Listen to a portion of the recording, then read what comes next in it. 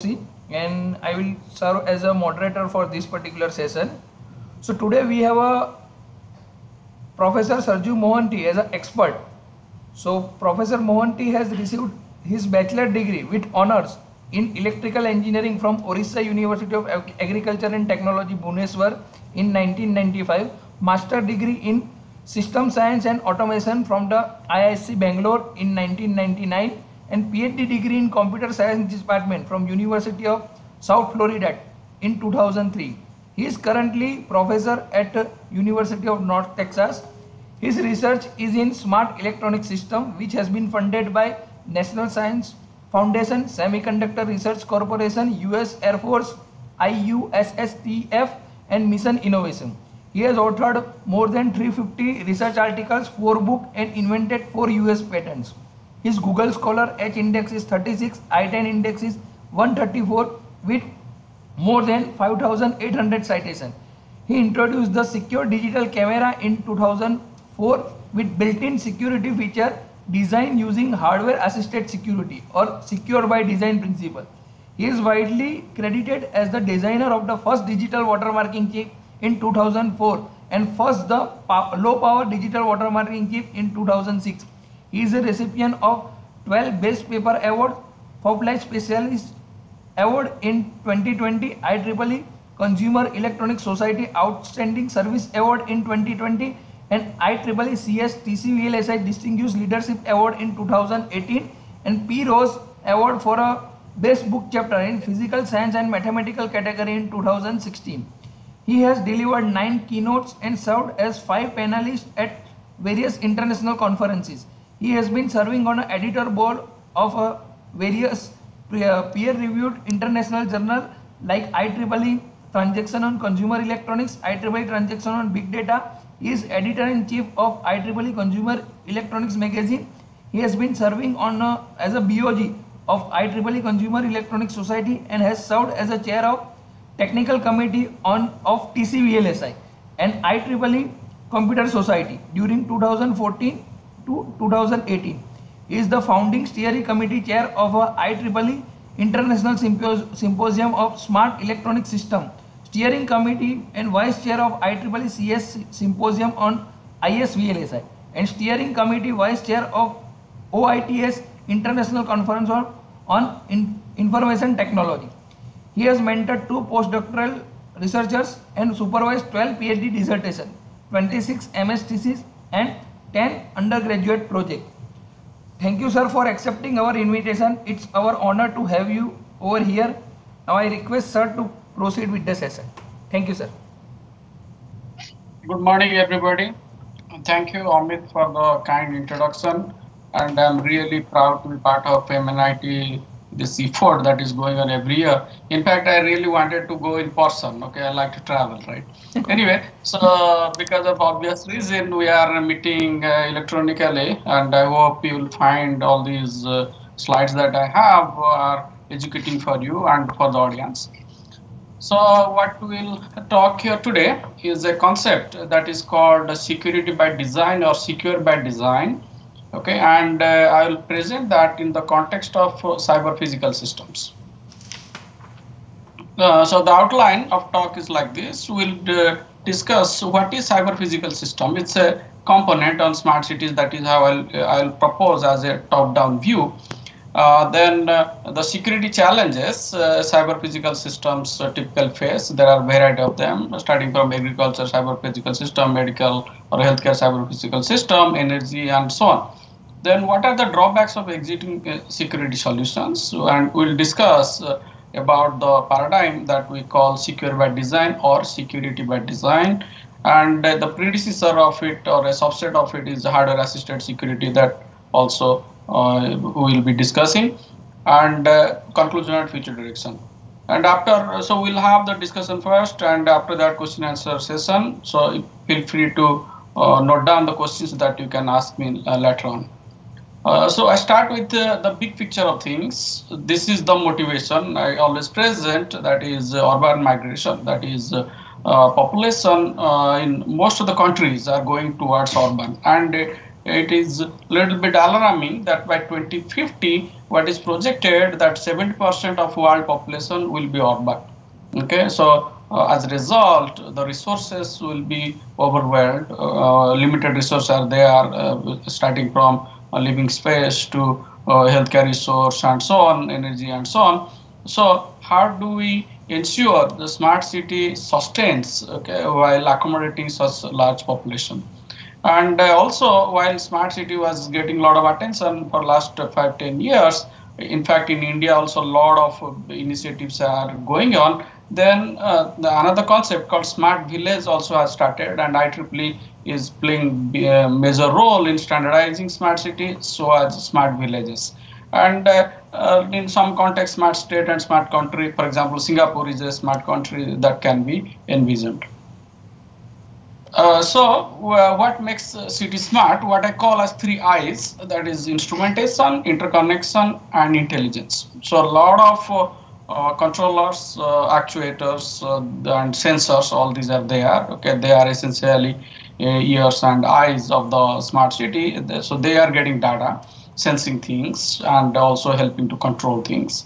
And all the devices that sensors, in addition to computing units and so on, they are connected. Interconnection is the important part. And then the data that we gather, we process through AI techniques, machine learning techniques, and so on. And as a result, we are able to make decisions. So these 3 I's essentially come from what is called Internet of Things.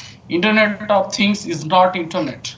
Okay, so internet was there. Okay, so Internet of Things originated when something other than computers got connected to the internet. Okay, and as far as I remember, what is the first thing that was connected to the internet other than a computer is a toaster machine. Okay, so anyway, so Internet of Things essentially is the we can say is the workhorse behind the smart cities. So this is the vision that we can say is what is IoT. If somebody asks, this is the answer. Okay, it's one model we can say, but there can be different models. So we have things. Okay, so things are not just sensors or actuators. What is important there? They have connectivity capability, IP address. Okay, and then comes the next layer with various type of local area network, body area network for Internet of Medical Things, personal area network, and for vehicular, that is transportation, CPS, we have control area network. All these things come to picture. Then cloud service, of course, and then various applications are built at the top of all these things. So we can envision IoT is a configurable dynamic global network of networks. Okay, so a lot of networks are there, they're connected. So it's a network of network, or we can say system of systems. Now, a specific example, yesterday we had a lot of discussion on Internet of Medical Things or healthcare cyber physical system. So a specific example of IoT is IOMT, Internet of Medical Things. So we have here a specific type of sensor, that is the sensor that goes to human beings for different measurements, whether it's blood pressure or glucose level and other things. Okay, so all these wearables, we can say implantable also, all these things, okay, they are connected through Bluetooth or through Wi-Fi, and then the data goes through a router and so on, and as a result, overall what we get, and there is then electronic health record, all these things, so overall what we get is Internet of Medical Things. And so this is a specific example. Another example is the industrial Internet of Things. So here the IoT is in the application of industrial manufacturing and so on. Okay, so industrial automation, then predictive maintenance, all these things are by the help of IoT, industrial Internet of Things. And similarly, actually we can envision other things like Internet of agro things and Internet of energy for energy sector. Now, when we want to see that how IoT, CPS, and smart cities are together, they are essentially making same thing at the end. It's something, some physical entity like cities are made smart cities. Okay, so in a what you can say top-down or bottom-up view, in either way, we can say IoT makes CPS, CPS makes smart city, or other way around. Okay, smart cities are made up of cyber physical systems, and each cyber physical system has a physical entity and then cyber entity, which is the IoT. We can visualize that way. And example of a CPS is a healthcare CPS, agriculture CPS, energy CPS, and so on, transportation CPS. All these are different examples. So that is how IoT and CPS are related. So this is the what you can say thought that I have given in 2016, but different people may have different things. That is, some researchers believe IoT and CPS are same. They have their own thoughts, so we can agree or disagree. But this is the vision that I have given in the July 2016 article, and this article is considered as one stop reading for smart cities. Very well cited, and thousands, tens of thousands of reading are there in IEEE Explore. Now, when I was doing a little bit more reading, that is CPS versus IoT, what I found, if I model like this, other researchers have given this model as well. That is what CPS consists of is a computation, communication, and control. Okay, cyber physical system. Now, then I go to IoT, and IoT also have more or less same things: connect, compute, and communicate. So when we see that is in 3 C's of IoT or 3 C's of CPS, they are more or less same. But as I said, this is a better view, I feel, because this is like IoT, CPS, and bigger cyber physical systems, which is smart city, are made possible through this. So this is the model that I believe. But some people think they are more or less same. Anyway, now an example of healthcare cyber physical system, example of a cyber physical system is healthcare cyber physical, or HCPS. We had 2 hours discussion yesterday on this, and you can see the video, or so you can see the slides. And here, what we're doing, the physical entities here like hospitals, ambulance, even medical devices, and so on. All these are made smart, and they're connected together. They're talking to each other, helping each other, okay, with the help of Internet of Medical Things. And overall, they are creating what we call as HCPS, or healthcare cyber physical system.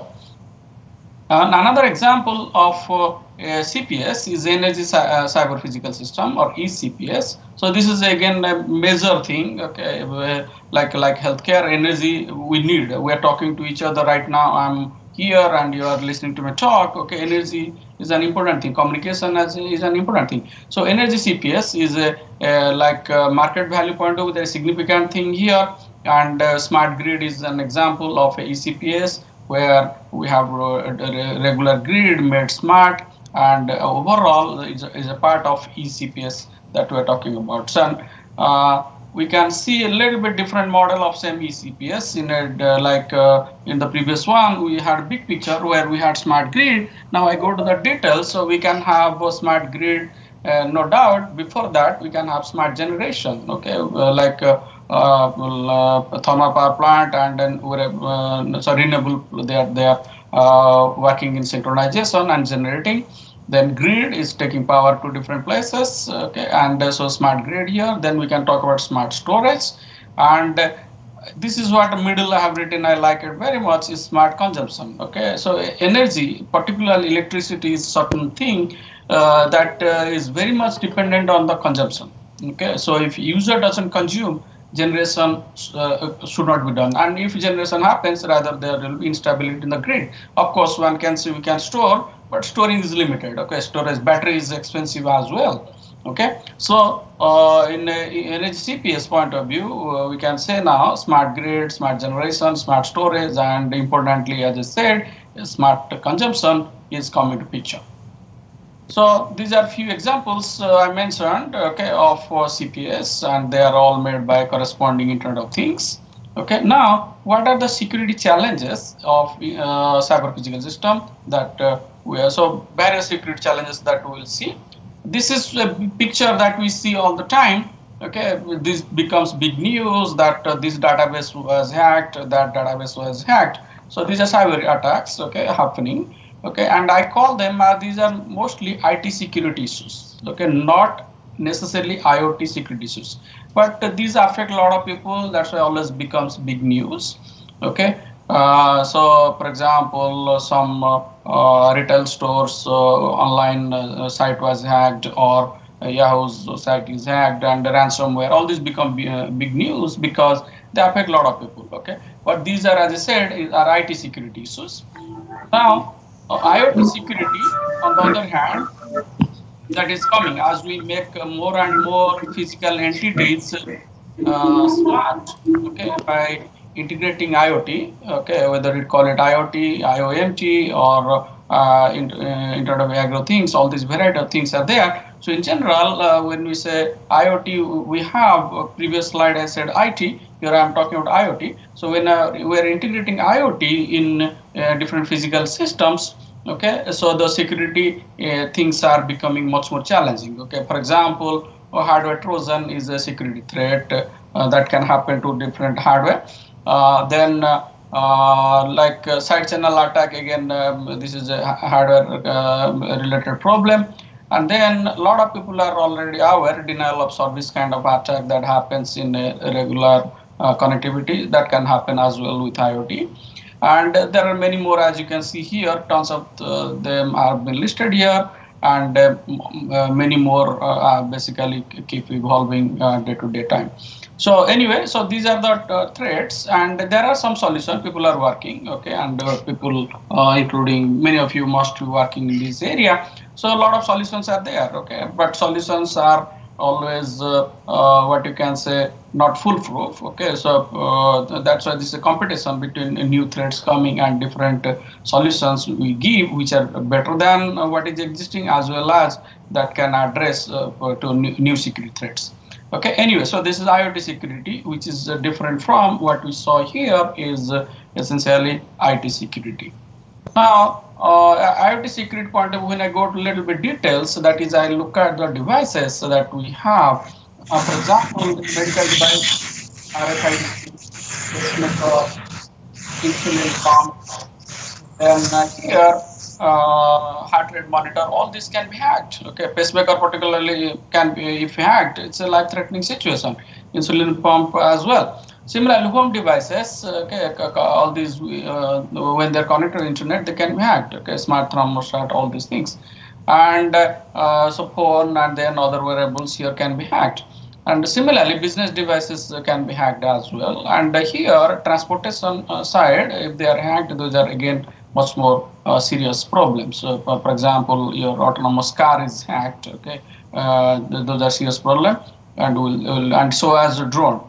Anyway, so these are different altogether kind of threat, and much more serious, and so what you can say life-threatening threat that we'll see in our discussions. Now, when we want to, what you can say, study, okay, what are the threats we can say, we can what you can say group them as some are direct security threats, some are privacy aspect threats, some are ownership. Okay, so there are three different ways. So security are much more serious problem. For example, a hardware trojan is there, which is affecting the hardware security or the system security. Okay, that can basically cause a serious problem. Let's say hardware is part of a smart grid, or a hardware is part of a car, and there is trojan. Okay, so those are serious problems. Okay, privacy also, a lot of people care for privacy. For example, they don't want others to know where they are, or they don't want others to have access. So privacy in that respect is a problem. And then IP right is the intellectual property right. Who owns something, some hardware, some software, okay, or some media. Okay, all these are IP, intellectual property rights problems. So these are three different groups, and severity point of view, security, I believe, is a serious, most serious, followed by privacy, followed by IP rights.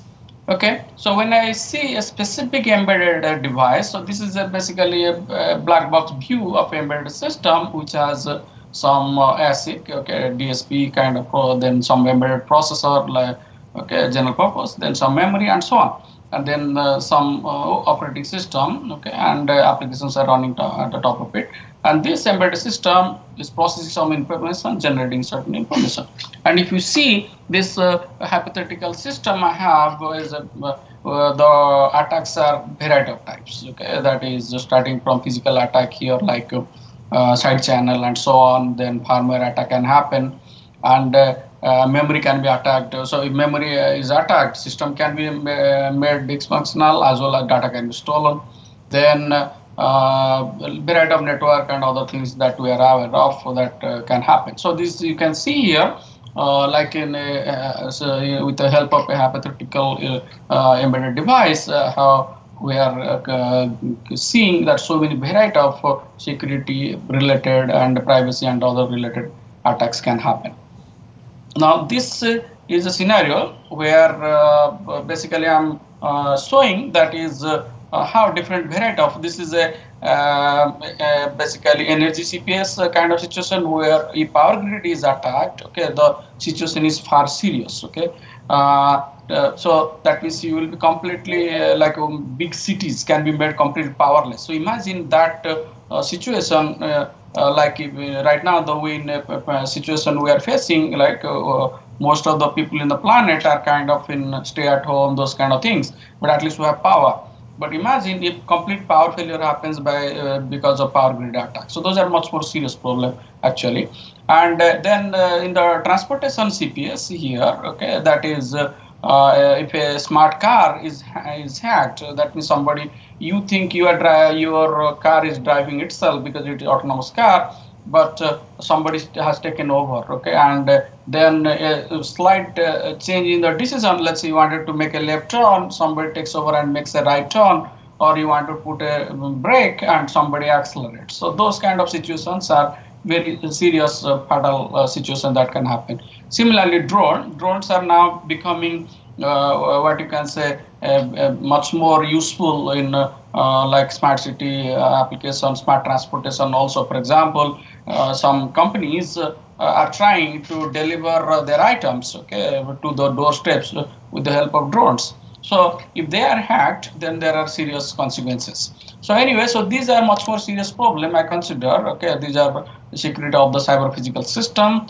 Okay, and much more serious consequences compared to IT security and so on that we are already aware. So a specific example of a privacy of a system. Okay, why privacy of system is that important? Okay, so as I said, security, the way I showed in the previous slide, are much more significant, but privacy also important. For example, if somebody knows what are the components that your smart car has, potentially he or she can, a hacker can what you can say, make ideas or get better ideas how he or she can hack your system.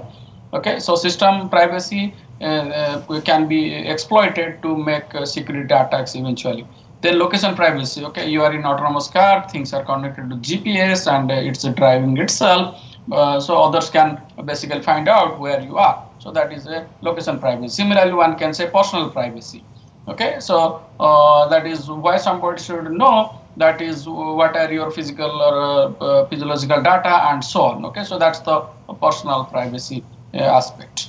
Okay. Now, when we see a specific CPS, for example, a smart healthcare CPS, that is healthcare CPS, okay, HCPS. So we have data aspect, okay, that is like everybody is worried to keep their data, healthcare data in particular, in confidential, nobody should know, and those aspects. And some people should have only access to it. For example, your primary care practitioner or your like a technician, that means who is doing X-ray, those kind of healthcare technicians.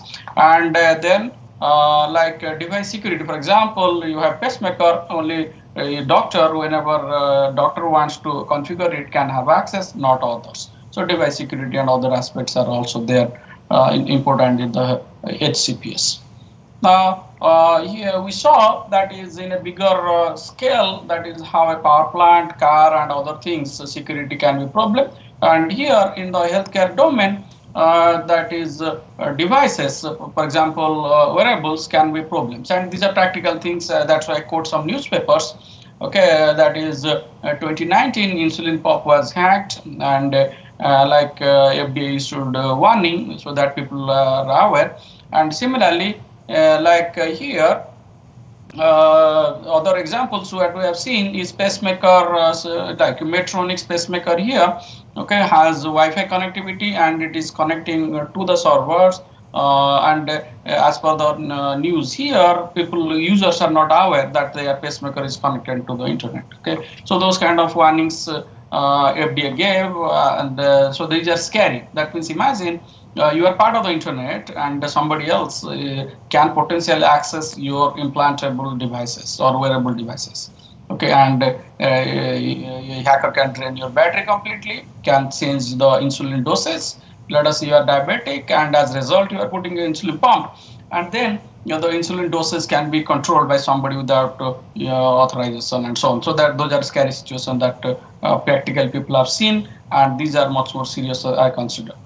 Okay, so this is an example hacking happened. Okay, this is a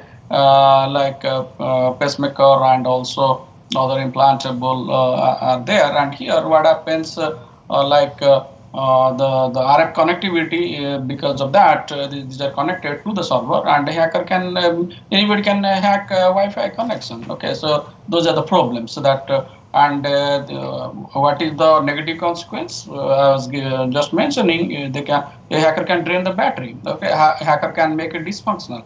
So those are serious problems. So that in a cyber physical system, HCPS, we have to worry not just the electronic health record and so on, but the device security. Then if you see the IoT device or HCPS devices, okay, can be attacked in many ways. So that means somebody can pretend as authorized. For example, let's say doctor wants to have access to control the doses or to configure the pacemaker and so on, and but it's essentially a hacker.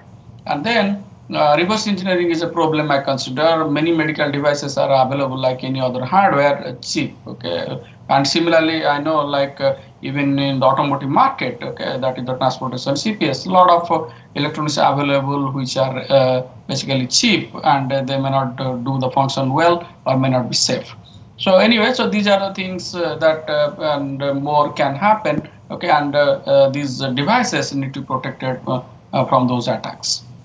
Now, so we discussed a few things which are healthcare CPS. Now, when we talk about the eCPS and ACPS or smart grid, okay, so grid, and they become smart grids. So a lot of that's different software and other components. So SCADA system is here, a software component, and then there are different PLCs and so on. So the different embedded devices can be there, and as a result. And they are connected to internet, they are controlling the power plant. Okay, so this is the control room, and these are generation system, distribution system, and so on, and even meters. Okay, so all these are now connected, and as a result, attack can happen in any layer, and as a result, the whole system may have instability and so on, and complete failure even potential possible. There are examples we will see. And when we hierarchically see the situation, consumption, distribution, transmission, and generation, there are different local area network. For example, here it's home area network, here neighboring area network, wide area network. So intrusions can happen in any of these network point of view, like denial of service and other things you have seen. But other hacker needs to find a door somewhere, okay, and any embedded system, okay, and any software, okay, can be basically a lead for the hacker to get into the system and create problems.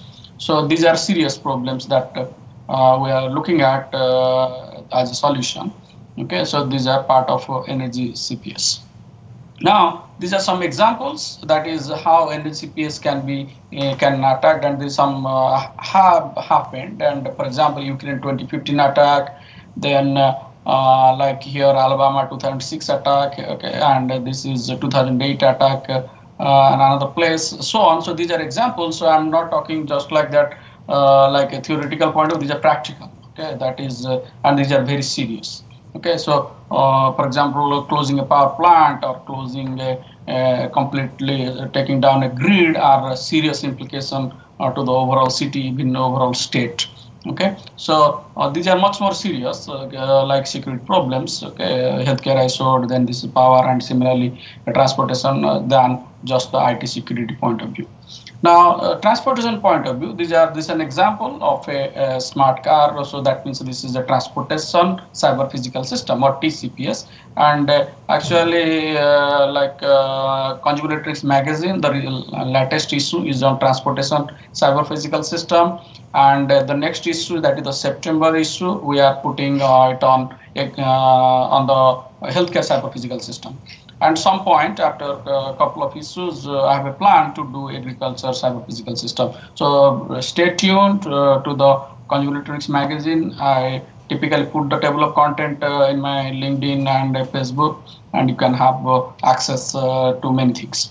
So anyway, so this is here the security aspect of the transportation cyber physical system. And this is an example where I'm talking about the autonomous cars, which have hundreds of millions of lines of code, okay, in the electronic control units. These are issues. So different issues are there to control different things. For example, to put the brake, or to control the lights, or other things. Okay. So anyway, there are hundreds of issues are there, the control units, and they have some embedded hardware and other things, and they can be attacked. Okay, like any other device through different mechanism, relay, replay, jamming, and so on. Okay, and those are a serious problem. For example, let us say somebody else has a control to your autonomous car. You want your car on its own should have put a brake, and somebody is accelerating it. Okay, or somebody your car on its own should have turned left. Somebody is making it turn right. So those are very serious consequences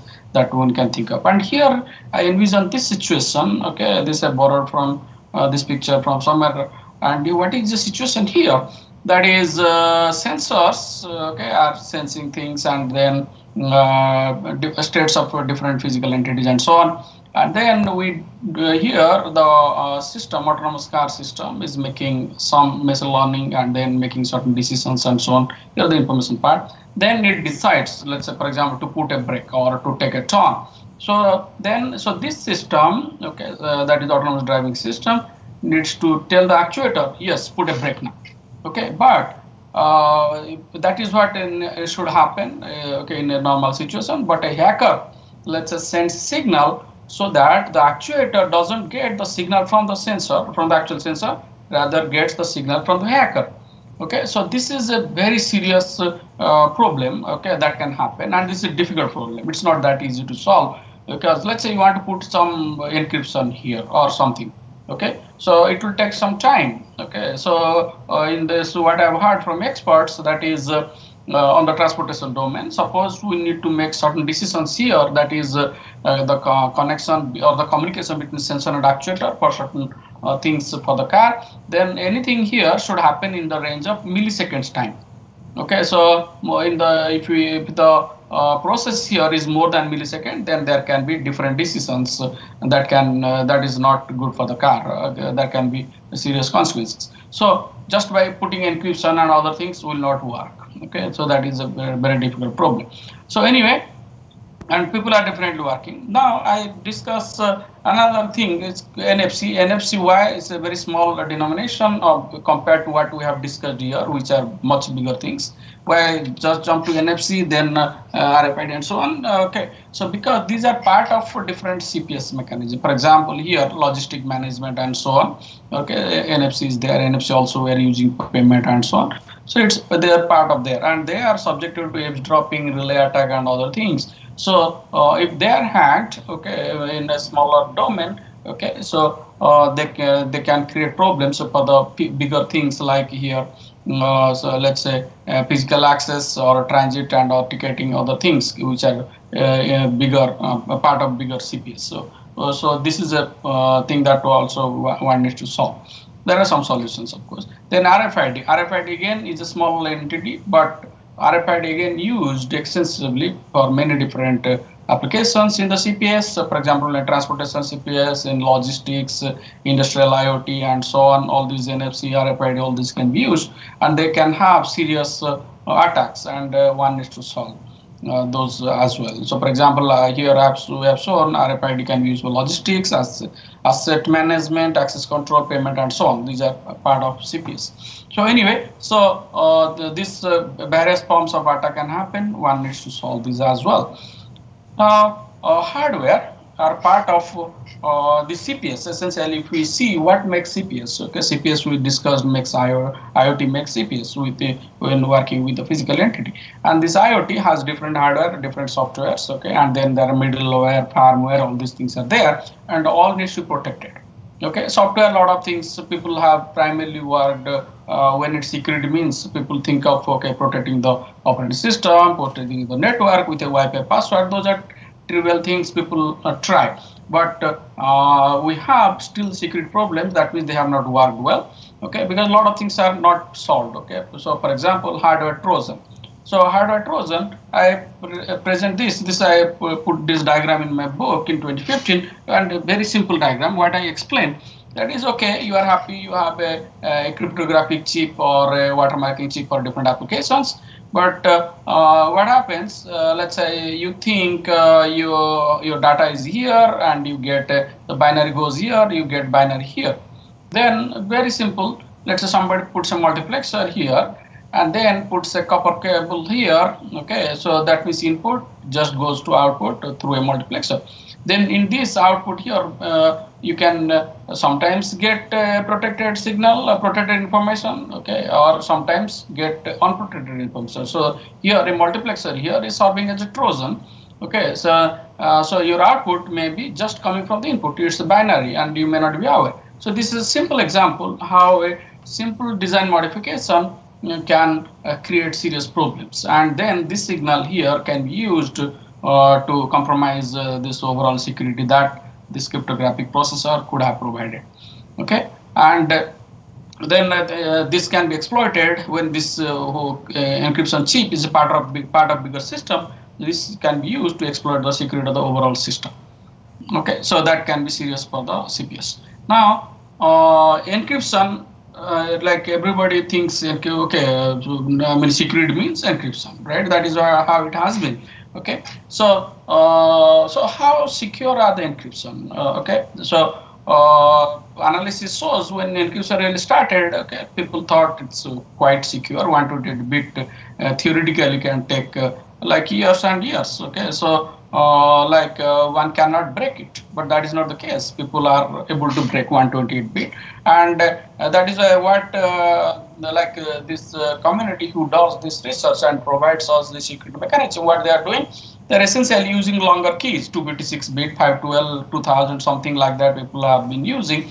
Okay, so what is the intention there? To make the brute force attacks difficult by increasing the key size, so that making guess takes quite a bit of time. That has been the approach. Okay, and we have been living with it. But there are other things that can be done and we need to do. That is what the research is needed. So anyway, so AES, we have been thinking it's secure, but by the help of side channel attack, which we do not do the brute force approach. That means we don't have to take years and use a lot of computational resource. Okay, we are smart. We do side channel attack. That means we listen to the device behavior. Okay, that is through acoustics, noise here, or we analyze the power, we analyze computational time and other things, and in fact even the radiation and other things people can do. And in the process, breaking encryption is not a matter of years, but a matter of hours. And I remember I borrowed this slide from another researcher, and he was mentioning that is with $100 kit, okay, they can break any encryption within an hour. Okay, that is how easy it is with the help of side channel attacks. Okay, and the side channel attack can be done with the help of what is called differential power analysis, okay, or correlation power analysis. Okay, so it's essentially you are monitoring the power with the help of an oscilloscope like kind of device, and we want to break the security here of this smart card. Okay, we don't have to break the encryption at all. We study its power profile and so on, and then we make guess, and we keep on converging to a right guess till we succeed by doing some statistical analysis and so on. So CP and DPA methods are there. Okay, and so when you compare which one is more effective, people can debate, but it seems like CPA is effective and faster. Okay, but either way, okay, so these methods are available that defeats the encryption without defeating the underneath algorithm, rather exploits the hardware implementation of it. Okay. Anyway, this is a important slide where I say that is when we're making things smart and putting a lot of hardware and software, okay, middleware, firmware, and so on, okay, because we want to integrate IoT and other embedded devices and so on. So these firmware, if we reverse engineer or we put a firmware which is not a good firmware, and so that can be easily hacked. So in the process, because of the security problem of the firmware, one can get control to the embedded system, and as a result to the overall cyber physical system. So this is a serious problem as well. Not just we have discussed software, a lot of people are doing. I discussed many hardware aspects so where security problem can happen, and firmware is also a equally important thing. For example, in transportation, CPS, and so on, a firmware or a smart grid, that is NLCPS, firmware hacking can be a serious problem. Okay. And memory as a component, though we just discussed previous slide, firmware, okay, memory can be attacked in many ways, and particularly, let's say, very simplistic thinking, okay, wherever data stays, if I can take that control of that, then I have access to all the data. That is a simple thinking, okay, that can be done, okay, and but in addition to that, memory can be hacked to take control over the whole system, the embedded system. Again, as a result, overall system where embedded processor is playing a small role. So, and just like we have seen network attack and so on. So here, similarly, like snooping attack, then splicing attack, all these replay attack, all these variety of things can happen for the memory.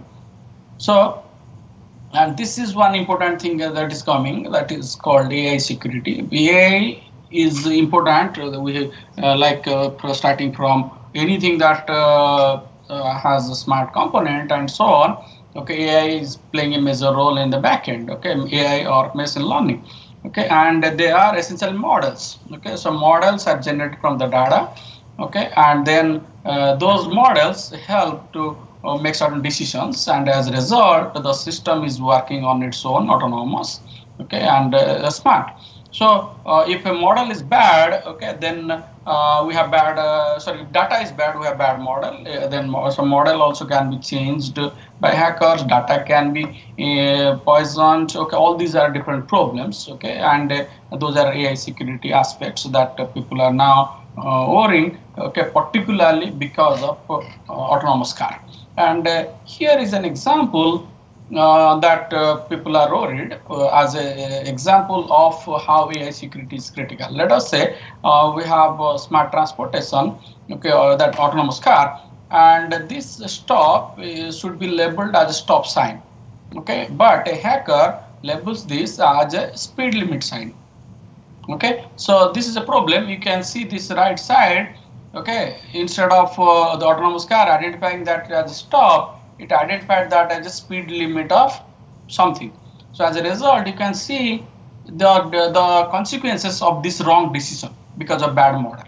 Okay, and this is a very important problem that is really hot in the security domain that people are trying to solve. Okay. Anyway, so this problem is a serious problem that I'm envisioning for the cyber physical system in general. Will have for different application, not just transportation, also in the energy sector, smart grid, and so on. It can have serious consequences. Now, what are the drawbacks of existing security solutions?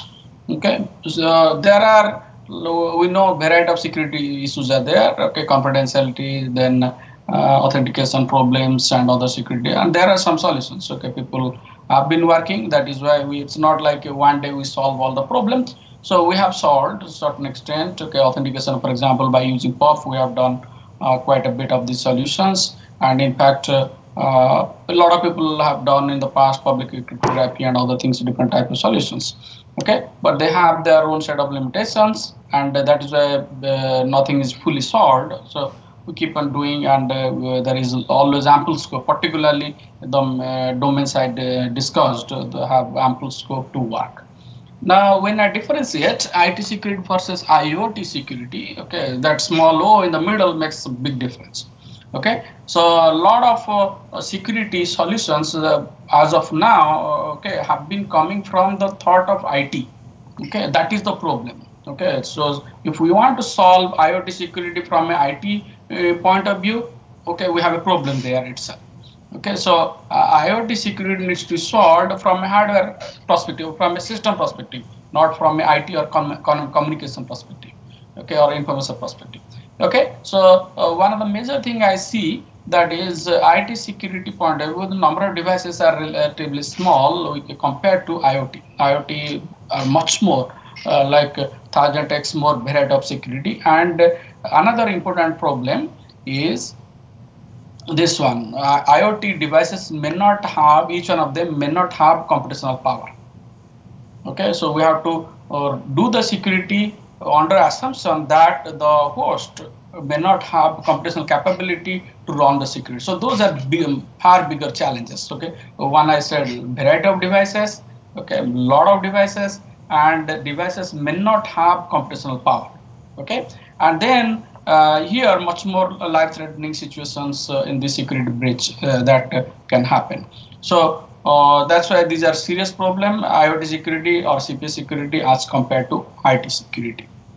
Now here, for example, in the wearable, let us say somebody is hacking the insulin pump, okay, and controlling the dosage here, okay, or somebody somewhere the physiological data that a sensor should get, somebody is misleading. Okay, so those are serious problem, and these devices we are seeing has serious problem of battery and computational capability. They do not have luxury of battery life.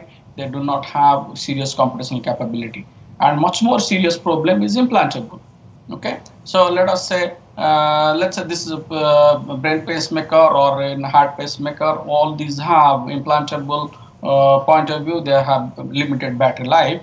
Okay, I should have another slide. Okay, so this is an example here. This is implantable, this is wearable. Implantable in particular has serious battery problem. Okay, and at the same time, computational capability is very limited. So any security solution needs to take that into account. That is we have to have solution which doesn't consume a lot of battery, which is safer, and which is also size point of view and weight point of view are reasonable. So then only it can be solved.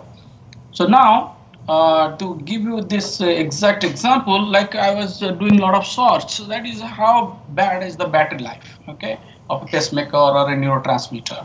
Okay, so I saw pacemaker doesn't have quite a bit of computational capability, okay, and it is a very reliable device. Of course, it is life-saving for a lot of people, and it has a battery life of 10 years. And if now the new generation pacemakers, they are connected to Wi-Fi and connected to the internet, and as a result, if somebody hacks and drains the battery, it's a very serious problem. Okay, that is people have to go through different surgery to replace it, and those surgeries are risky procedures. Okay, similarly, this is a neurotransmitter, that is a brain pacemaker, and so on. So these this has a battery life of 8 years, which is far more 2 years shorter than this. So all these have serious consequences if battery is drained and other things, and somebody unauthorizedly reconfiguring or doing some things.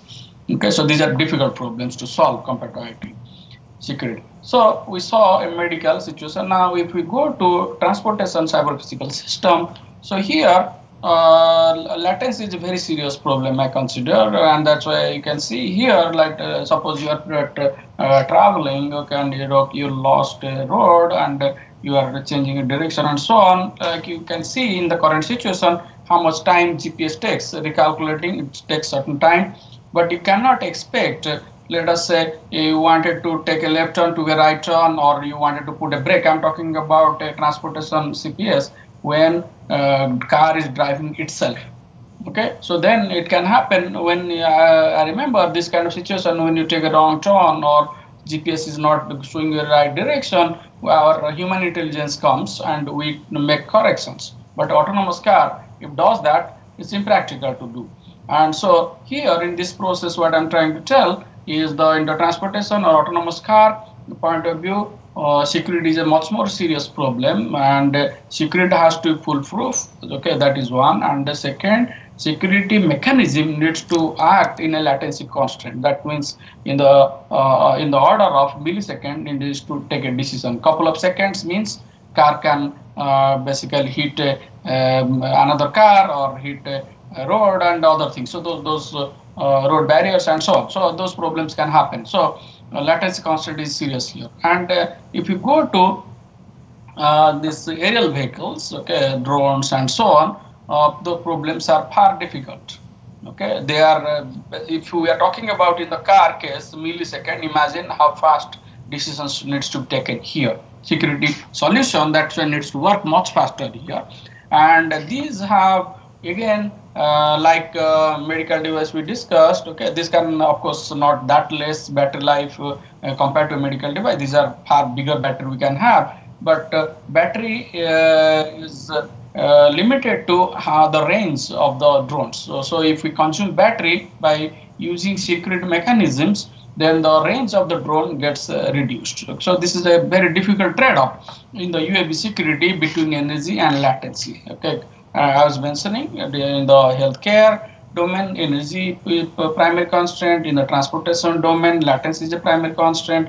In the UAV here, that is energy and latency both are important constraint. And in the smart grid security, I was trying to do the analysis. So that is probably smart grid, because power is not a problem. We can use the power, but still people expect that is the embedded devices who are doing the security mechanism and other things for the smart grid where the security flaw can happen. People want, so those are essentially, it's not like you have embedded device, means it is ready to free to use as much power it wants, but to a certain extent we can use power as compared to the health and UAVs we saw. But still we want energy overhead to be less and communication latency, things should be fast reacting. Okay, we cannot, because if something is secure, we cannot expect it to take quite a bit of time and so on. And so in the smart grid domain, because there is bigger entities at stake, okay, that is whole city can be have power failure and other things. So or a state can have total power failure. So that's why these are far bigger things that one needs to worry about in the smart grid security point of view. And in the computer, IEEE Computer Magazine last issue, we have a cyber security for smart grids. I was guest editing that we have very good articles on this area, okay, that is covering various security aspects of smart grid that I what you can say bring to your attention so that you can read those articles. And I discussed Bitcoin, blockchain a little bit here. So this is a component that is essentially being explored to be integrated anywhere, any CPS that we can talk about. And it is distributed, decentralized, those aspects are there. So I want to touch upon how, what are the, what you can say, problems that it can have. And as I said, it is being explored to use in almost everything. Okay, even though it came originally for Bitcoin, it probably inventor did not intend to be used in variety of things, but people then found that a lot of people paid attention. They are exploring to use it in everywhere, not just cryptocurrency, healthcare, finance, service, property, and so on. Everywhere people are trying to use, whereas it was never meant to use that. So these are the things that needs to be solved, overcome for the blockchain before it can be used. It has high energy demand, it doesn't scale well, and it takes a lot of time, doesn't have privacy, and that is on-chain storage capacity limited. A lot of problems are there. People are trying, and 51% attack is also there. I think last year at least Bitcoin was hacked 2 times. Okay, and the 51% attack was responsible for it. So all this needs to be solved for blockchain to find useful in the application that people are thinking. So energy point of view, I discussed this, that blockchain original with proof of work was not meant to be used like this, that the way people are thinking. Okay, so as an example, a Bitcoin transaction is 80,000 times more power consuming than a credit card transaction. Okay, so it's a lot of energy usage. Similarly, mining a Bitcoin is a lot of money as well. Okay, it's energy equivalent of 2 years US household energy consumption. It's a lot of money. So, so security point of view, the blockchain has a lot of issues. Okay, like 51% data, for example. Okay, and other things that it can have. Similarly, privacy issues also. People think blockchain they are using, everything is hidden. Answer is no. Blockchain has serious privacy issues. Okay, for example, Bitcoin has no privacy aspect here at all. Okay, and these are different cryptocurrencies, and slowly different new cryptocurrencies are adding privacy aspects. But it's as you can see here, its privacy is seriously compromised with this.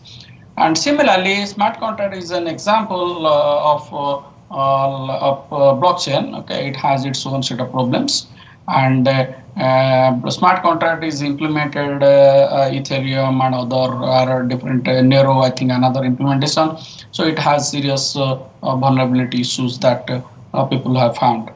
So anyway, so you can see here that this blockchain, which can be, which is rather, I would say, is part of a lot of variety of IoT or CPS, because everybody is trying as if blockchain is solution for everything.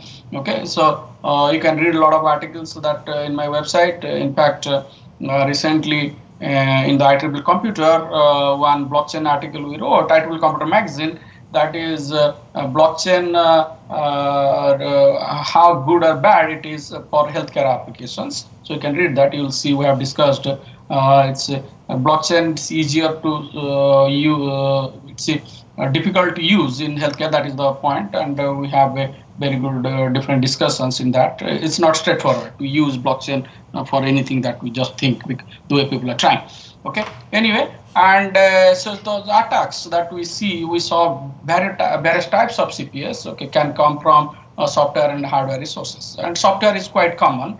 Okay, people attack the systems remotely through software, and we know denial of service, then password-based attacks, spoofing attack, all these things happens. But I want to bring your attention to hardware-based attacks. Hardwares are much more serious and very difficult to find out. Okay, for example, Trojan. Okay, so a Trojan is existing. I gave an example, very small hardware modification that may exist, but people cannot easily find that. Okay, unlike software. Okay, and those are very serious and very difficult attacks, and this is where the CPS problem should be solved by solving hardware security, using hardware to solve hardware problems. So similarly, when we think of solution, software would suppose we do a software-based solution versus hardware-based solution. Okay, so here I discuss attacks, here are the solutions. So software has its own advantage, disadvantage, hardware its own advantage, disadvantage. Potentially hardware has to be there all the time, because hardware has better capability to solve, and software may be used to a certain extent. Okay, so nothing is a foolproof. Software has serious disadvantage of latency. For example, and then software needs a resource to run. You cannot have a software security in a pacemaker or similar devices which do not have computational capability at all. Okay, so or insulin pump. So you cannot do IoT security with software-based solutions only. So IoT security has more potential for hardware-based. So of course I agree. Potentially IT security can be better solved by software-based approaches. Now, when we see the CPS design, okay, we need to solve this multiple objective problem as an optimization point of view. That is energy, security, and then this is the AI aspects coming, then the time, okay, then safety, and then the cost, recurrent cost, that is the design cost and the operational cost. So all these have to be optimized. These are very difficult problems, and there are challenges for the design engineers to basically optimize all these things at a time.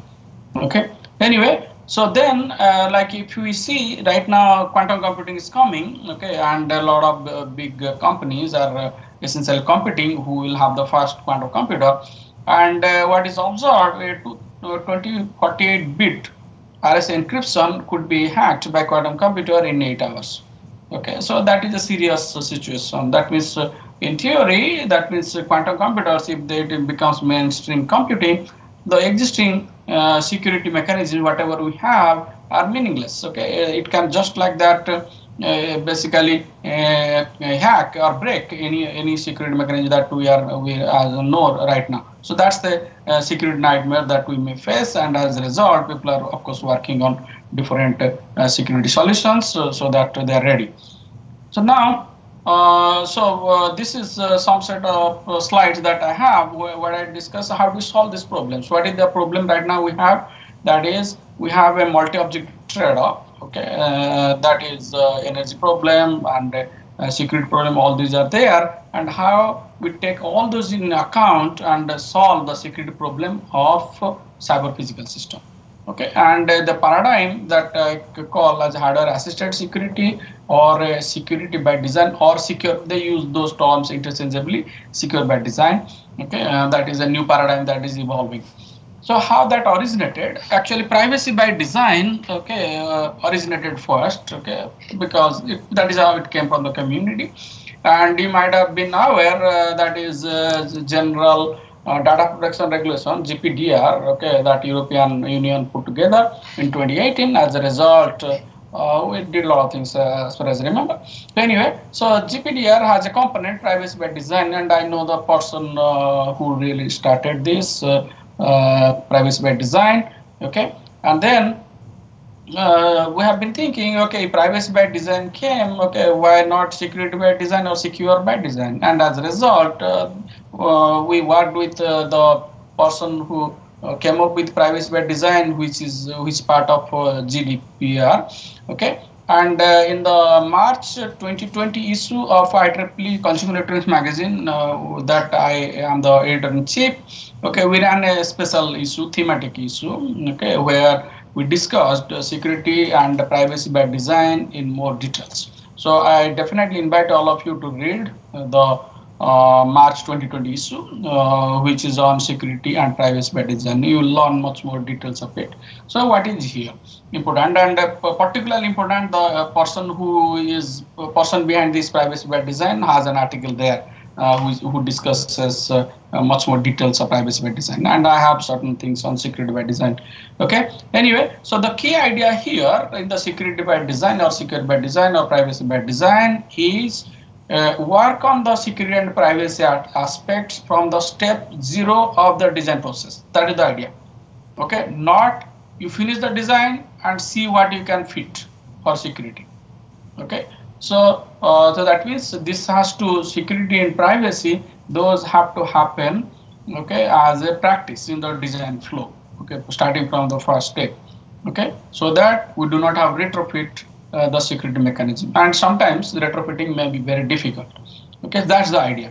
Okay, so every step think security, that means have the features, you may or may not use it, but have the features, so whenever needed you use. That's the big idea.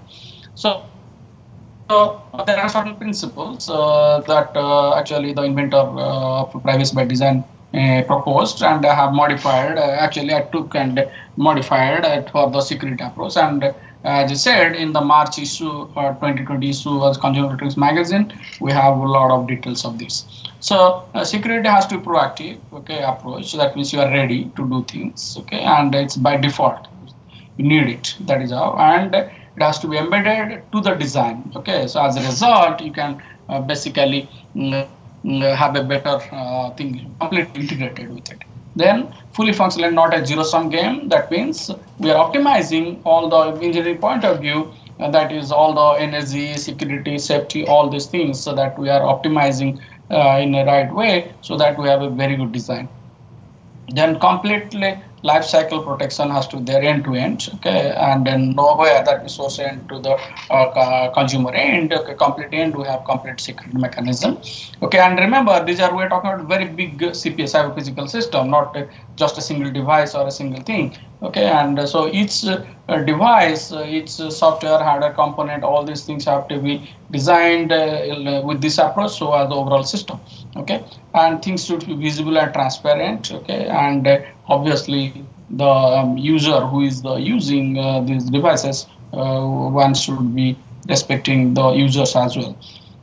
Anyway, so this actually we saw just privacy by design, security by design, or secure by design. All these paradigms, like rather recent, and privacy by design has been now well accepted, and it will take some time for security by design to get accepted.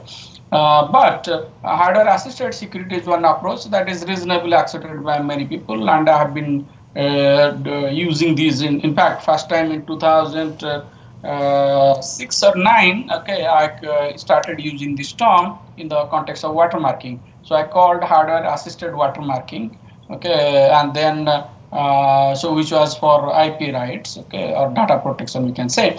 Okay, so that's the first time I coined, and then I see a lot of people have started using. Okay, so this is essentially because I see the details, so I consider this as a subset of this. So the whatever was thought process here, that is the design process. During the design process, we worry about the security, and that's why I define like this: security provided by hardware, for the system, for the information.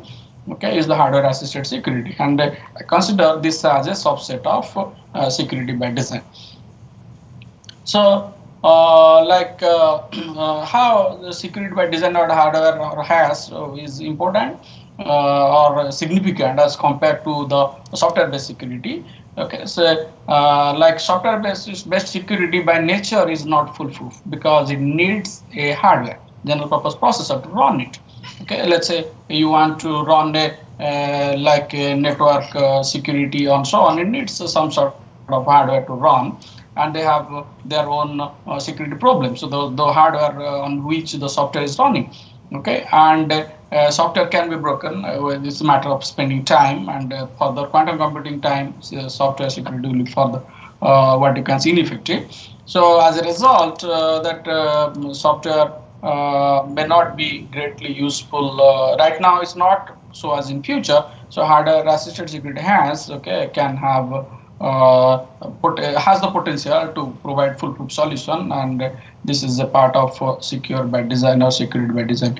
And with this theme, I'm running a SCM special issue, SCM Journal of Emerging Technology and Computing, SCM JTC. I invite all of you whoever are working in this area to contribute, and if you need more information about the special issue, I'll be happy to provide them. Okay, anyway, so this is a new paradigm. Okay, and when I was reading a little bit, okay, what are the hardware security primitives that we can think of? Okay, so I find that TPM, okay, trusted platform module, is an example we can think as a hardware security paradigm. These are there in many motherboard and so on, and we can use it.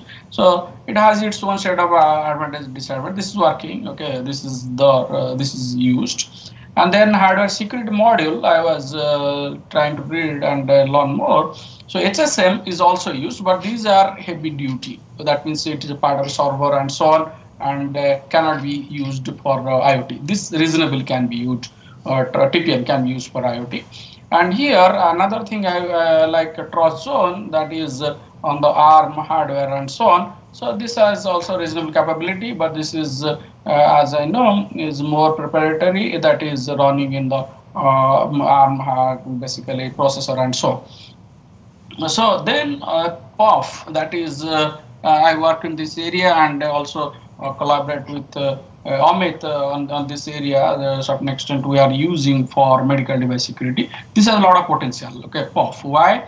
Because of this is having very minimal overhead. Okay, so HSM, lot of overhead. TPM, not much overhead. Okay, this is reasonable type. This has trust zone is a good combination software and hardware. This has reasonable overhead. But PUF is hardware and with a very minimal overhead compared to any of the other solutions. PUF has a potential. It has its own disadvantage as well. But energy overhead point of view, area overhead point of view, PUF has a lot of potential. So it's a hardware primitive, okay, that generates numbers which can be used for various cryptographic and security applications. That's the idea, okay. And the challenges, that means the input we give generate certain response which is unique to the hardware. That's the big idea. And we do not store this response. Okay, that provides the security aspect. Okay, so if you visualize this, it's a hardware module. Okay, it can be a ring oscillator, can be a memory, and can be combination multiplexer and so on. Okay, so Prof, various circuits can be used, and given various challenges generates various response which is unique to this hardware. That's the key idea. Similarly, if different type of different POPs we use, POP1, POP2, and we give same input, it generates different output. So that is the uniqueness. That is this response and challenge. They are unique to a specific hardware. That is what being exploited. Okay, to use for different security mechanisms. Okay, so the key idea, it doesn't store. Okay, the way we traditionally we store the key and this and that. Okay, we do not store here. Okay, this response is unique to this hardware. That's the big idea. Okay, and the hardware is generating those numbers. Okay, that response is here. Okay, because of what is underneath nanoelectronic process variation that it has. So this I was working on this area around 10 years ago. Like several students graduated in this area. I was doing nanoelectronics, so that's I understand the underneath details here. So I remember we are modeling process variation that is coming because of channel length and oxide thickness, all these things. So those basically variations, okay, which are as you can say nanoscale 10 to the power -9. Okay, those variations which happens because of the manufacturability and so on. Okay, so they give rise to variations, and those variations if you capture, okay, as a response, okay, we get basically here the randomness that we are looking for, which can be used in the security mechanisms. That's a big idea. Okay, and so essentially semiconductor manufacturing process variation is used as a useful thing for the security applications. That's the idea here. And any topology that we can consider, actual tons of variety of POPs are there. Okay, these are ring oscillator based POP that we designed, and then we have very good results. And what is important is the power overhead and the speed. Okay, so you can see here microwatt of power and nanosecond kind of speed that we have seen, and they are very suitable for the transportation CPS or healthcare CPS, and we have demonstrated them in practical applications already. And the way blockchain everybody is trying to use everywhere, when something works, people think it can be used anywhere. So like that, POF is being explored to use in many applications. For example, random generator, then you can use it for encryption eventually, device authentication, and memory protection, software licensing, like that, and even hardware ownership and IP right. This can be used. So anyway, so these are the things, and so this is a idea that I want to bring to your attention. What is the unique thing here is how secure by design, okay, approach you can follow by going to the drawing board of a system, embedded system we call, or a bigger system. So here what I demonstrated, okay, this was actually a long time ago, but like my students have worked on variety of versions of this, and always people like the variations that we give in this research. So anyway, so here the idea is integrate the security mechanisms, whatever we want, security modules and so on, and then rework on the power budget of individual component. So what is the important point is we add new things, but at the same time we keep the power budget low. Okay, so as less power consuming device it overall it can be. So that's the idea we can consider. That means going to the step 0 of design, taking care of the security, at the same time ensure that power budget is not compromised. So that's the idea. Anyway, so then we have to try obviously different maybe lightweight security, maybe different compression and other things. As a result, we can have that optimization. And here, so we have designed different variations of that. Here we played with the compression engine, and here we have better portable graphics, a different type of better graphics, which is video compression, okay, compared to the original MPEG-4 or H.264. Anyway, so we have done a lot of variety of design. So as even sensors, ADCs, all these designs we have done to ensure the same thing, that is, as I said, provide security but do not increase the power budget. That's the big idea. And here an example is how we go and redesign the healthcare devices, and then as a result the power budget is very minimal, at the same time like it provides robust security. So these are the different wearable and implantable, okay, and we integrate Prof, which is in our case a very minor power budget. As I was mentioning, we have different type of Prof. Here, for example, this is 200 to 219 microwatt, this 250 microwatt. All these POPs are very less power budget, but I'm very happy if we can further reduce, which can happen, okay, depending on technology and so on as we keep doing things. So anyway, so then we have corresponding protocol. Okay, what kind of protocol doctor will have when a device is implanted or device is given to the user or the patient. And then when reconfigure, what kind of protocol. So all these we have developed. Okay, this is what we call enrollment process, and this is a device registration procedure. Okay, all these things we have developed. And what is the important point is that we are not storing these responses to this and that. Okay, so we store only server POP challenge. Okay, so this one challenge we store.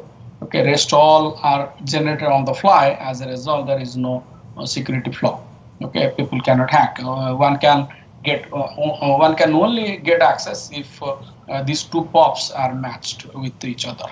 Okay, and accordingly, we have authentication process. Okay, authentication page. That means a doctor legitimate who wants to reconfigure the pacemaker and so on the medical device, how he or she can do. So this is the procedure that we presented. This is foolproof. We have verified with a lot of different instances, and there is a very good user interface we designed, and overall with a lot of excellent result with 200 microwatt average power. Okay, a lot of the readings with different data point, and this 64-bit 128-bit key width were experimented. Okay, and this is in the matter of second we are able to verify the security. Now this is I was mentioning yesterday, so as today here in this we have done a lot of things healthcare point of view. Okay, and what is the big picture here is eventually security mechanism. The moment we are talking about insulin pump, it has to have a security mechanism, and then the data, the healthcare data that is going from here, okay, have to be stored somewhere in privacy assured or secure fashion. So this can be done in a cloud storage with certain software, or one can take help of hardware security. But this is more likely hardware, and as a result, we started this work. Okay, this is with MIT Jaipur with Amit and his students. So they have done amazing work, and this is an example where we have explored arbiter POF, okay, 64-bit, 120-bit, 256-bit, all these experiments are done, and which essentially this work that we have seen. Okay, here we have POF at the doctor terminal and the edge server at the as well as POF in the devices. Okay, and that's one paradigm where we experimented that works with ring oscillator, and this is a arbiter POF based security mechanism, and different POPs and so on, and this also has been validated and working with a high reliability. So a lot more work can be done. This is just a beginning. Okay, and with this we think actually healthcare security problem, healthcare cyber physical system problem can be solved with very minimal overhead. Now, when we talk about, remember I mentioned firmware is an important point, important component. Hardware, firmware, software, all these things are software I do not address. Okay, but hardware and firmware are my interest. Okay, I think software, a lot more work has been done, but solving a software security is not solving CPS security, as I have explained. Okay, hardware needs to be solved, and hardware can security by the help of hardware for the system, for the hardware is the way to go if we want to solve IoT or CPS security problem. So here is like NXP semiconductor, the solution that how they are validating the firmware, so that For example, firmware in a electronic control unit of a car. Those are serious problems. Or a smart grid or smart healthcare also can have similar problems. Okay, that the firmware security needs to maintain, so that we ensure that legitimate firmware is installed in the hardware. Otherwise, the system or the embedded system will behave. Security compromise is there, and one can take control over it, and then get control of bigger systems, which is it is a part. For example, like smart grid. Okay, vehicular security. Transporter security point of view is a very important problem, and I ran a special issue in November 2019 Consumer Electronics magazine covering this. This is a very important problem, and this work how Prof can come to picture to secure electronic control unit is a very interesting idea. Okay, and but long way to go, but at least there are good attempts. And what is important point is we are handling IoT security or CPS security as a IoT or CPS security, not as a IT security. That's the important point that we need to learn from this. So anyway, vehicular security is important, and I like this work here. Vehicular security point of view, and dynamic watermarking has been used.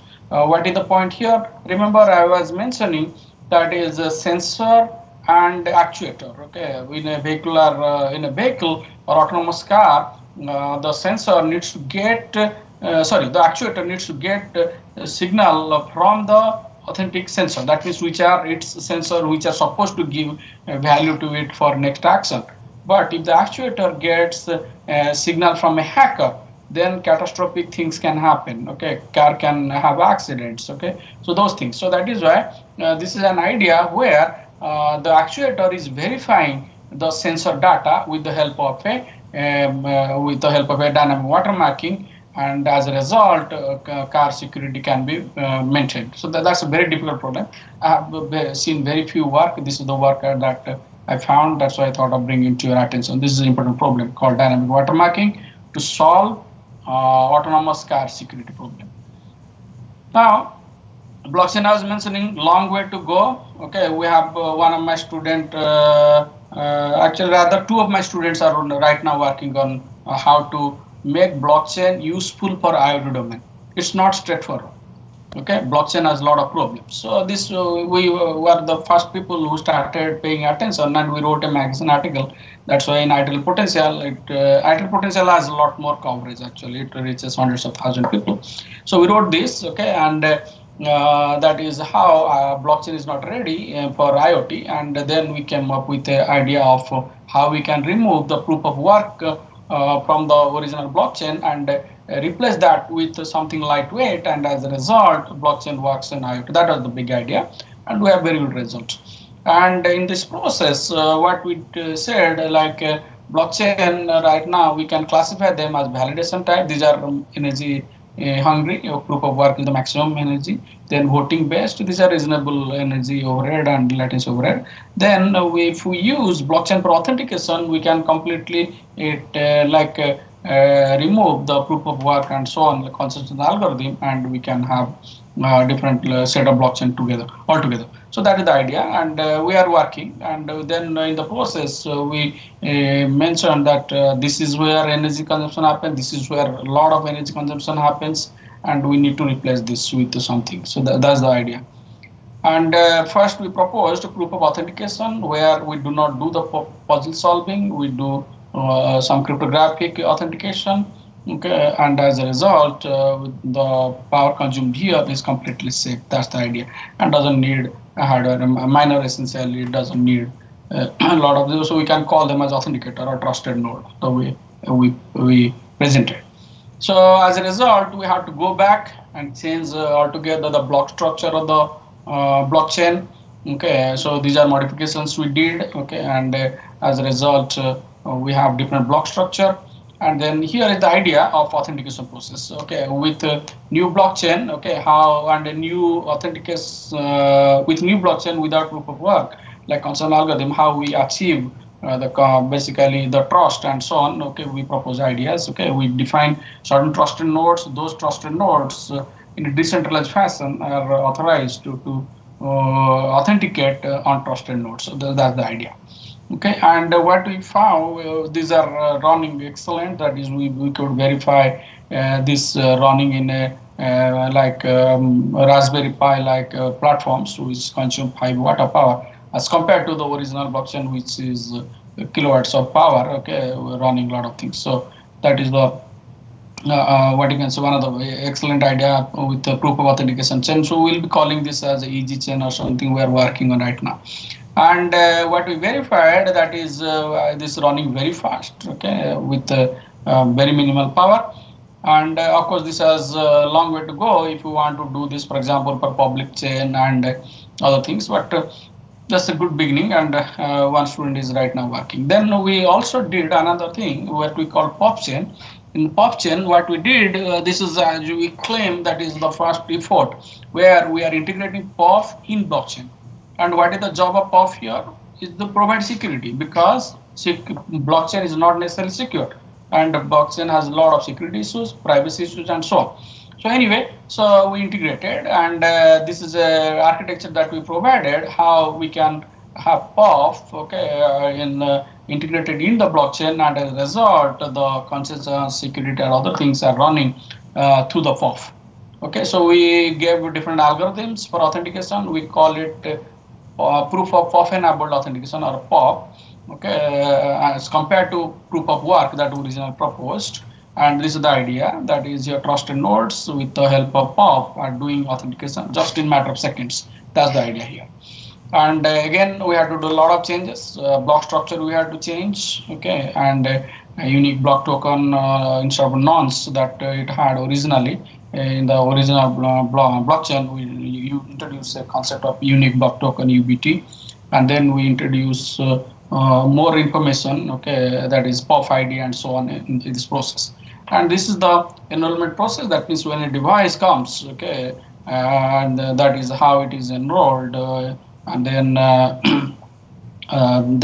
eventually when access is needed, okay, particularly for medical domain and cyber physical system domain, these are the possibilities. There is a need for a transaction, there is a need for authentication. So we develop protocols that basically can be used for foolproof security. So that means here blockchain, okay, is working. At the same time, the security aspect of blockchain is completely done by POF authentication, which is a significant concept at the top of blockchain, which not many researchers have done. So this is a significant result that we published as magazine article for wider usage that came in the March 2020 issue, where we ran the security and privacy by design special issue. So I invite all of you to read more details of that. And we verified this is like security aspect using Cyther tool, and this is perfect. There is no secret flaw that we could encounter at that time. And we have verified with real life hardware. Okay, we had instance a lot of POPs here. Then different client and trusted node and all these things are Raspberry Pi module. So this is like a mimic of Internet of Medical Things and or in other Internet of Things or cyber physical system we can mimic through this mechanism. And then what we're trying to solve, another kind of problem of blockchain, that is the scalability. Okay, blockchain is not scalable. Blockchain cannot store a lot of data. So we are developing what we call multi-chain. Another student started working on multi-chain. That means we'll decide in the cyber physical system context, we have a lot of devices, we have a lot of data. So how do we do device authentication? How do we keep information of the devices? At the same time, how do we keep information of the data? Okay, so all these things are a much more difficult problem, and blockchain doesn't scale. So we're trying to develop what we call multi-chain, so that different chains we can use. Probably one idea is one chain keeps the data, another chain keeps the devices, or another thinking is completely offload the data storage to a distributed file system like a IPS and so on file system that is available. Anyway, so this is the research going on, and this is we are very excited, and this is where the second column you can see the original blockchain with that came from Bitcoin, and then we provided a proof of authentication with a different blockchain that is running very well. But we say scalability, that is how much data they can keep. There are still issues. So then actually people are trying. Tangle is another technology which is not exactly blockchain. Tangle technology is available. Hashgraph is another technology available, and we are running a different blockchain, and we have developed a fast algorithm for that blockchain, which is we call as multi-chain or post-blockchain, and we developed the algorithm which we call the multi-chain proof of authentication, MAC4 we call it. And this algorithm is authenticating multi-chain, authenticating very fast compared to other algorithms. And then what is important here is the blockchain data structure. That means the blockchain is a data structure where the data is stored, and those data structure we are completely optimizing through with a directed SL graph linked list. Okay, we are optimizing that list so that overall the blockchain that we have is compact. So that can solve the storage scalability problem. That's the big idea here. So we have started, and we have a long way to go, but this is a completely paradigm shift thinking. So here, if you see the summary of a little bit discussion, here we tried to solve this, taking the energy consumed in the consensus we solved, and then here we provided security by using Prof in the blockchain, and here in these this MAC4 and so on, we are trying to improve the storage scalability and so on for the blockchain. So these are like a complete paradigm shift thoughts that we are doing for the blockchain. Okay, anyway, so that means this block structure, which is static in the case of a regular blockchain, and blocks are added chronologically one after another. Okay, we are trying to do different. We are calling that a dynamic blockchain. So that means these blocks can be optimized, and overall we have a compact blockchain structure. And again, we have to do a lot of corrections or modification to the block structure. So we added, for example, here we are keeping track of distance of each block from the genesis block, and as a result, we are able to we can optimize the block structure. So that's the idea here, and as I said, we started. We will be continue working. So the results are very promising. Okay, that is, we are able to authenticate in some milliseconds of time, and also the block compaction, that means compact block structure, we are able to get which in a matter of milliseconds of time. And in terms of smart grid security, okay, that is the energy cyber physical system, a lot of problems are there. People are trying, okay, and then one can solve by using the way exactly security and privacy by design. Those things one can definitely introduce here to have, and we haven't done this. Mostly we have so far focused on healthcare domain, but this is a big domain that smart grid it has, and we will explore these ideas. And in terms of using blockchain, has anybody tried smart grid? Some solutions I'm seeing people have started talking, okay, and probably a lot of blockchains will be used in this domain as well. And this is one work, okay, I was mentioning with the MNIT Jaipur, with Amit and other group, we have done medical domain and so on. And here in the energy sector, I'm working with NIT Rourkela. And this is a very interesting idea that I like, that is how we call it eternal thing. The big idea here is you design a IoT node, and that IoT node is self-powered by solar, and it has security feature. As a result, it's always able to supply its own power and able to be part of a smart agriculture or a smart city kind of environment. That's the big idea here. And this work has been completely, this chip has been fabricated and characterized, and this is actually accepted in the, you can get it in IEEE Explore. Okay. Anyway, and then we are second variation of this, we are working what we call as Eternal Thing 2.0, where we are adding like a Trojan resilience mechanism compared to the POP mechanism that we have here, okay, as another design paradigm. So anyway, so we have the chip, and we are waiting for its characterization to basically submit. Anyway, and I was mentioning to you that is data like system and other things, device, all these are equally important secret feature. So that is why we are basically this work, that is how we can have different edge server with security mechanisms so that we can have balanced data across the CPS and the security is well maintained, and then potentially blockchain running on these edge data centers. That's the idea. Okay, so under this idea, we basically published this article, which is very well read, and this is very unique idea we have. That is how these edge data centers have proper load balancing and providing security. Anyway, and a very basic simple thing I wanted to mention here, this figure, that is, okay, we're talking all big things, okay, no doubt, but we should not forget at the end each data needs to be protected. Okay, system needs to be protected, device needs to be protected, data everywhere needs to be protected, and we can protect them using hardware software mechanisms. Okay, and here is an example is a hard drive or USB with a hardware encryption mechanism.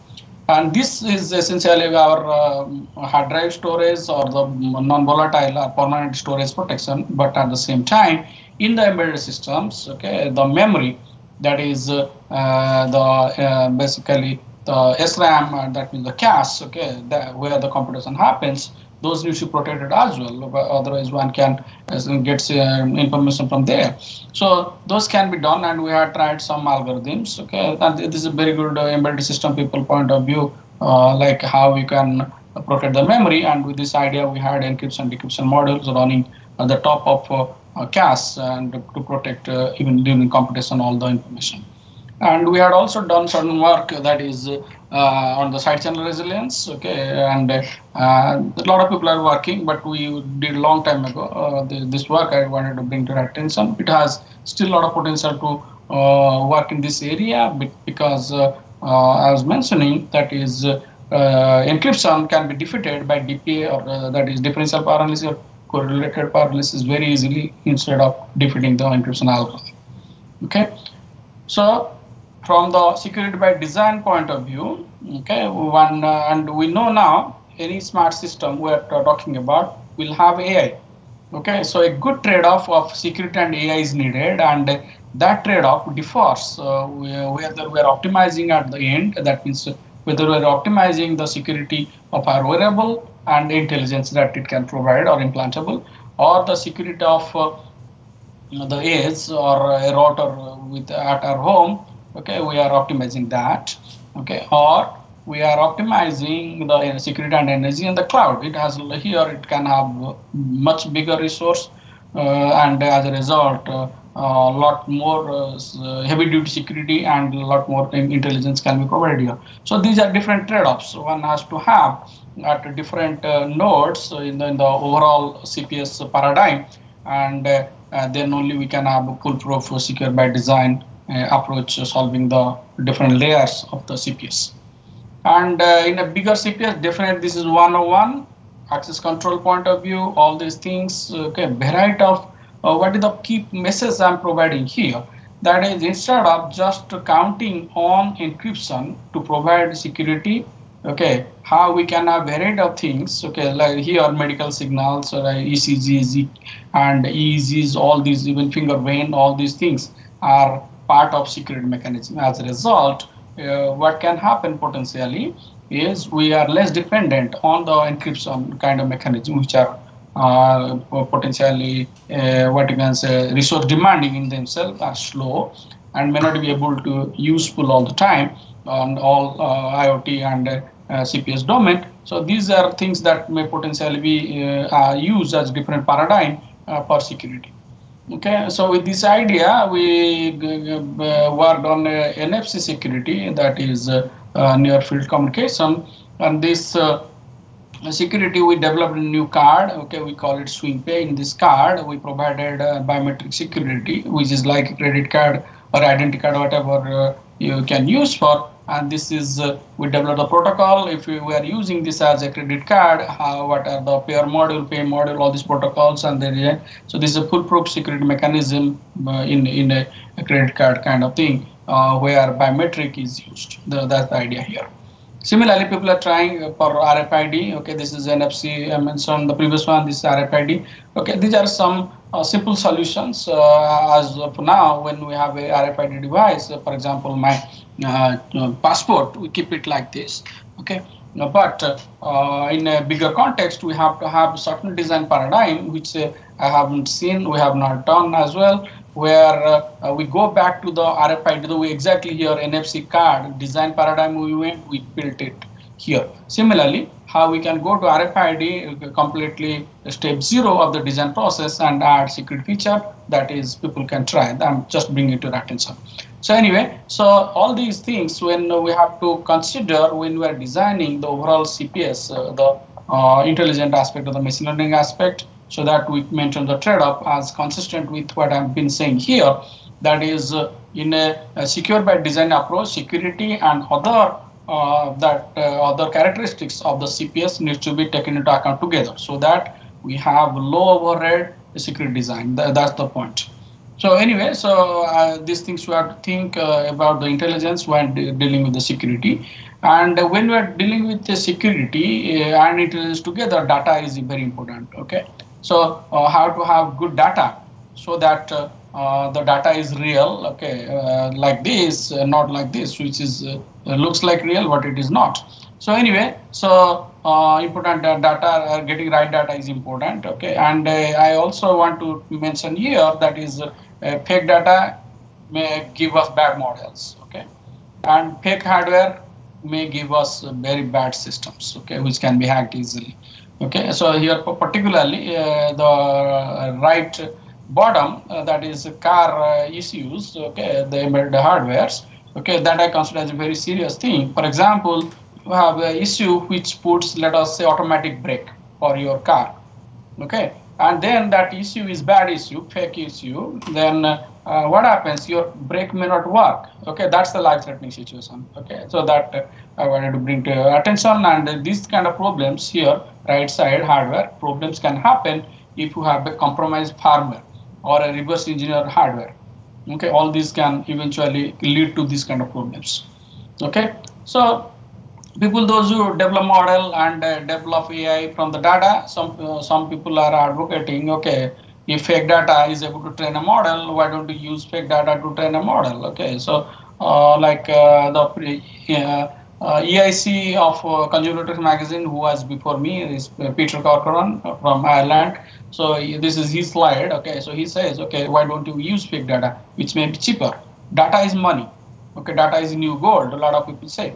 So why don't you use that? Okay, but people have their own thoughts. I just wanted to bring it to attention that data is important for AI. Okay, and how we get the right data so that we have right model, that is critical. And AI and security needs to be work together so that overall CPS is a very good CPS. Okay, and I have also mentioned how AI can have its own security issues, particularly important in the context of autonomous vehicles. Okay, so anyway, so that is why I was thinking that is data, we need to completely see the life cycle of the data, where the data originates and where it is modeled. So those whole life cycle you have to see, and we need to probably have a certain kind of framework so that from the source to destination end, everywhere we have some level of protection.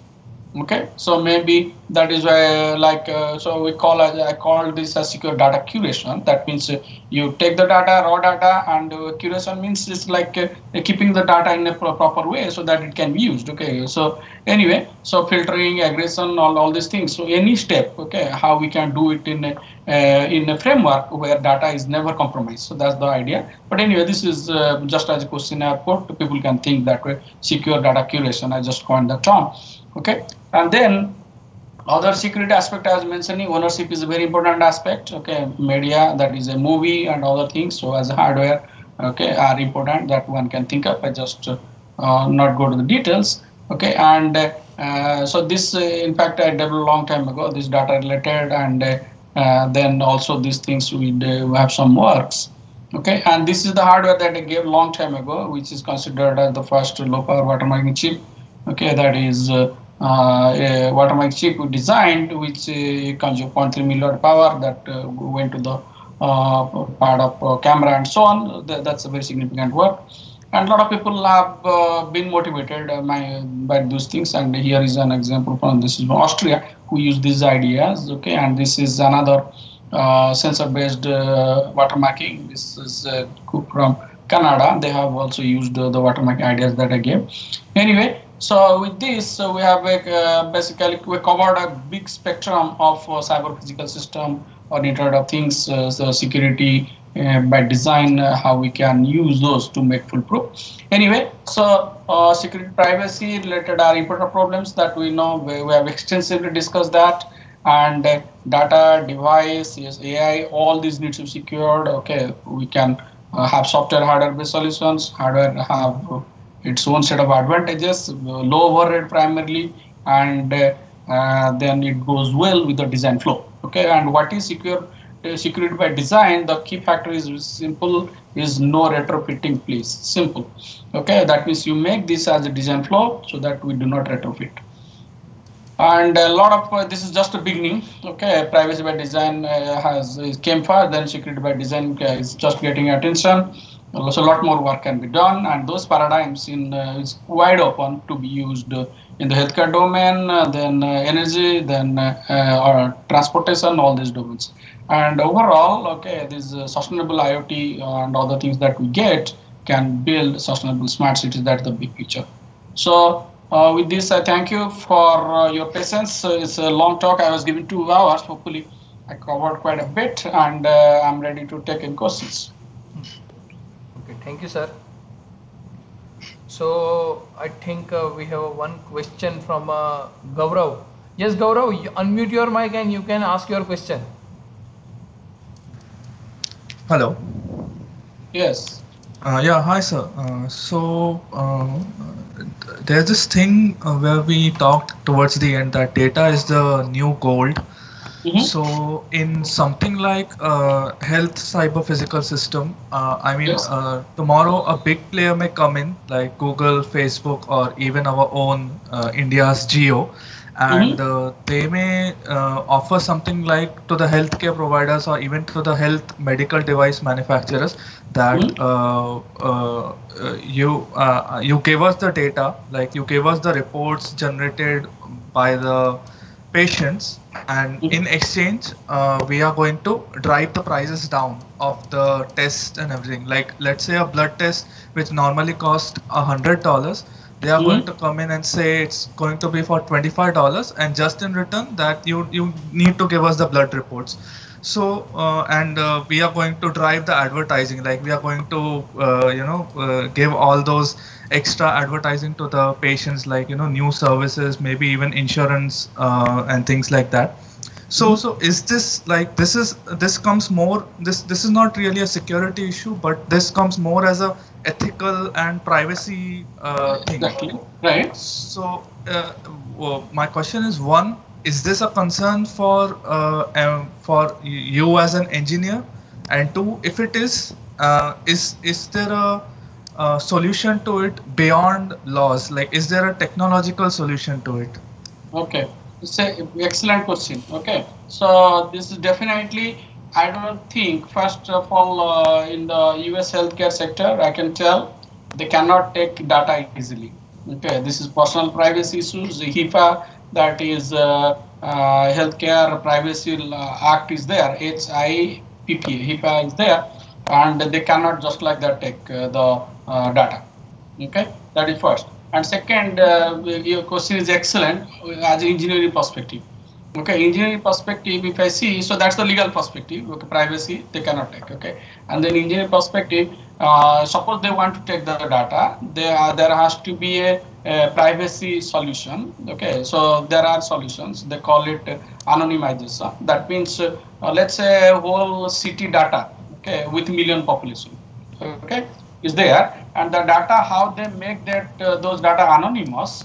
Okay, so that whose data is what? Let's say person A, height is 5 feet 5 inch, weight is this, and these are the health records. Those identification cannot happen. Okay, so anonymization or other things, those are methods available. Okay, and sometimes this overall big city data and other things are needed to be processed. Okay, but they are authorized people. For example, state of Rajasthan wants to process the data so that it can keep track of the health problems of the state. Okay, that's a different reason, and that state government takes that and makes the data anonymous and processes. That means how many problems, how many citizens have what kind of health problem. Or a city mayor takes the data, okay, and processes what are the health problems of citizens living in that specific city, so that they can accordingly design the hospital. Okay, so those are like epidemiology also point of view. Right now, for example, we are maintaining the pandemic, which city has what kind of COVID-19 infection and so on. So those are data some may compromised. Okay, but those are essentially going through a specific protocol by the government agency and so on. Okay, so those are different reasons happening. But in general, unless a pandemic like serious situation, data will not go where the direct person is identified. Okay, and engineering point of view, there are private solution available where all these identification, de-identification, and all these things happens, and then it can be used for the purpose that is intended. As I said, epidemiology, or you want to make a plan, what kind of hospital is needed in a city, how many beds are needed, those kind of planning purposes, where it's all made anonymous. That is, somewhere names are removed or data is shuffled. Okay, let's say instead of writing 1, 2, 3 alphabetically, some shuffling and other things are done, so that from the data one cannot correlate who are the citizens. Okay. Yeah, sir. So the onus for anonymity is on, if I understand correctly, is on the cloud department. Exactly. So the whoever is the IoT cloud, okay, or the CPU, the cloud server, okay, they are the ones who will. So there are algorithms available. That is privacy. That's why now, like, even though a lot of people are worrying for security, privacy, that is why has a lot of demand as well, because of these reasons. Okay, how to, particularly in US, it's even in US, okay, even my spouse cannot see my data, healthcare data, unless I give the consent. Okay, that's why this is much more serious problem. So that's why there are private solutions and other solutions are being explored. A lot of solutions are available, and it's always people want to get better solutions, but they are there. Okay. Thank you, sir. Okay, thank you. Okay. So any further question? So somebody, okay, yeah. So sir, actually means you have touched upon very sensitive topic for security for IoT and CPS, because particularly I see in India, because people are not getting a trust still in this such kind of security, especially in a Bitcoin or maybe in a telemedicine, because basically they are not accepting such kind of technology because of the some security vulnerability is there. Okay, but Right. sir, when I talk about the security, then as a researcher probably I would like to have a security, then I will add more and more layer to have a more robustness, but at the same time I need to worry about the energy also. Okay, so Exactly. as a researcher, for me it is very difficult to know which comes first, whether I need to look for a security or maybe I need to worry about the energy at the same time. So sir, Right. what smart solution we have to think about that, whether maybe energy or security? Okay, so both, that's why this paradigm, that is security by design, whatever has been coined, that's the motivation. Okay, we cannot say, oh, I'll make the most heavy duty security, but it may not run. Okay, it can drain the battery in no time. So that is why the trade-off has to be there. Energy obviously is important, otherwise how the device will run. Okay, so we cannot have a security and drain all the battery. Okay, so that is why this paradigm, what I mentioned as security by design, is very important, where we think the energy aspect, the intelligence aspect, as well as security aspect as a trade-off. Okay, in fact, the original inventors of privacy by design, they say you do all these things at the same time, you do a better job of all those. That means you have more security, you are doing a low power design, and also you are making intelligence, which is impossible as engineering point of view. Okay, but that is what original people's goal. But that's why I bring it down a little bit less expectation, that I say that is you have to have energy and intelligence. I called ESR trade-off. Okay, that is energy, security, and response. Response means AI and its decision. Okay, ESR trade-off, that's why I called.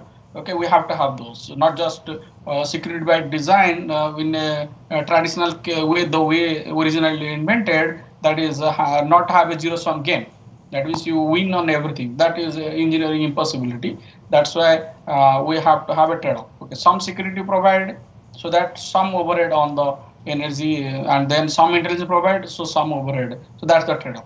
Okay, but it's a difficult problem, definitely. Okay. That's a POP we have done. POP is a very good. It has a lot of promise. Okay, Yes. even though I myself can give counter example. Okay, that POP may not work certain scenarios, but at least it's solving the energy aspect. Okay, doing very fast and less energy overhead and some security. Yes. Okay. Thank you, sir. So, Sure. is there Thank any further question? I don't see any. So presently there is no, but there are very much active participants in the YouTube also, but because of some No, reason no problem, sir. Yeah, they are not tell able to people. interact with us, but probably they can contact you, sir, for through Yeah. mail if they have Through any. email, and maybe let's hope next year or so I'll be able to travel. Yes, yeah, definitely. We would be happy to host you, sir, over here. Sure, sure. Yeah, we'll see. Okay, thank you, everybody. Okay, thank you. Thank you, sir. Sure, sure. Good night, Thanks. sir.